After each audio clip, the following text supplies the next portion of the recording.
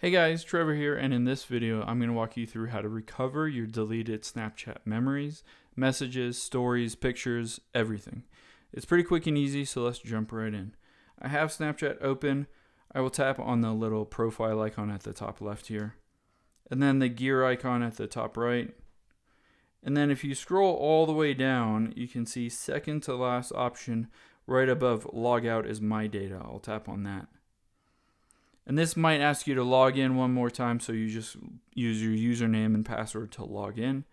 But what this does is it shows data available in app and data available for download. So this has your Snapchat memories, it has messages, it has stories, pictures, everything, locations, search history, all kinds of different things. So this has a huge amount of information related to your account, everything that Snapchat kind of stores in their servers. All you have to do is go down to the bottom and hit submit request. And then it will say, we're preparing a copy of your data now. We'll email you when it's ready. So you should get that email 15 minutes, 20 minutes, something like that. They'll compile all of that information and then send that to you. So you'll be able to access all of that deleted information and recover it.